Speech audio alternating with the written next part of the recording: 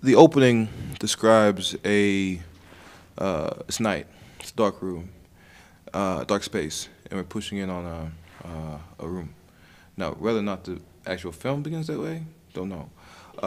But there was something mysterious about starting in the dark and then pushing into the light and then finding this human being in the light, essentially working on himself to an extreme state. That thrust, that element caught me from the beginning. And then from there, reading, the objective for me is to see if the writer is going to renege on this theme and this texture. And by the time I got to the end of the page and end of the picture, he had only doubled down. And the person he was having, move through this world was this guy named Killian Maddox, and he wanted me to play that. And so I went all the way in. Yeah, it's really interesting. I think of films like Hunger or The Machinist, where the physical transformation is such an integral part of the storytelling. And everybody wants to do one of those. You think you're tough enough to do one of those. But what you don't plan on, or what you don't know in watching the film is that as the body changes, so does the mind. And so the emotional work and the character work in the spine of the film was actually being done in the gym. And as I found myself being more uncomfortable with the aforementioned bench press or leg squat, as my body began to tear and grow and heal, so did the character. Yeah, I mean, a lot of lifting weights and stuff. To the best of my ability, I tried not to reference any other movies. I think if you're someone who likes movies and watches a bunch of them, it's hard for some of the greats like Taxi Driver not to kind of get in there some way or another. But we never discussed it, and we actually made it a point not to reference it in any way. And then from a writing standpoint, yeah, I guess it does have a lot to do with now being kind of where our society is and kind of where our culture is nowadays. But tried to write something that felt timeless in a way, and that didn't feel too much like it was ripped from the headlines or that it was trying to make too much of a statement about today, but rather the human condition in general, especially the male human condition. And then it deals with issues that feel uniquely American and things that pertain to kind of uniquely American male experiences, for better or worse. And that's what I remember going back to when I was writing. To be honest, I've said this so many times, but I can't emphasize it enough, that when I read it, I was like, I don't care if I play the server in the back or a napkin or the chair. I just want to be a part of this because I forever want, it's just, I think it's one of the best things I've ever read. I honestly, truly mean that. Yeah.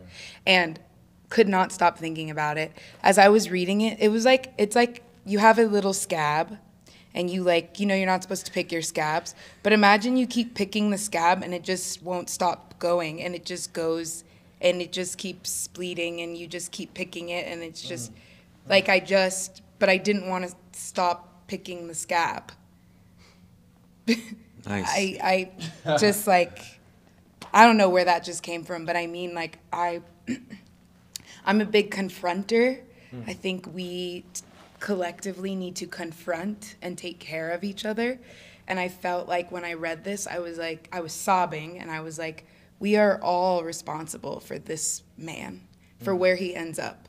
If he ends up in jail or he ends up dead or he ends up killing somebody or himself, it's our fault. And I want to be a part of, I don't know what the fuck else we're talking about. You know what I mean? Sorry to be crass, but it's kind of like, Get him tight. I just think there's an urgency, we all are in need of saving and healing and loving each other, So just Pink Coat to me was we had talked about, of course I didn't want, you know, nobody wants to be typecast, and I've obviously played a sexually pleasing person before, but there's so much nuance, and there's like diversity in those people, and also she is, to me, I told Elijah I felt like she was like his mom, not in the sexual way, but maybe you could get Freudian with it, I don't know, but just like in terms of her care, and is the only person that talks to him like a human and sees him like a human being, and in the confines of this room, they're safe, and there's just that divine feminine love that's I see you and you see me, and we're kind of, who are we in this, on this planet? Like, don't you feel like weird here? But also I feel like Elijah wrote her so brilliant. She exists almost as like, is she a figment of his imagination? Like, we don't, you know, like she's almost like an angel, but flawed because she's in her flesh. A raw angel. A raw angel, yeah. Like, That's your memoir. Raw angel. Raw angel. yeah.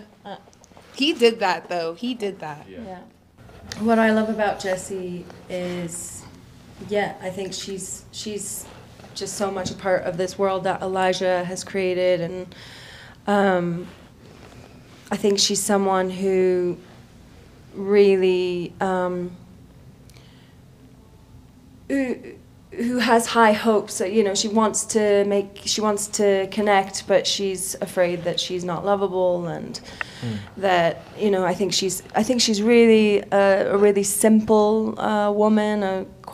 She's shy, she's timid. I think she holds back because she's afraid that she's embarrassing, or she doesn't often put herself out there, and then she has. You know, I think she's really amazed that Killian has asked her on a date. I don't think that she's someone that goes on a lot of dates. Like, I think she doesn't want to put herself out there and put herself in the position to be judged or rejected or hurt. And I think she really, what I loved about this part was that this is the moment that she puts herself out there and allows herself to be vulnerable, and there's such like a glimmer of like hope, and I just loved exploring those kind of aspects of relationship, of connection and then disconnection.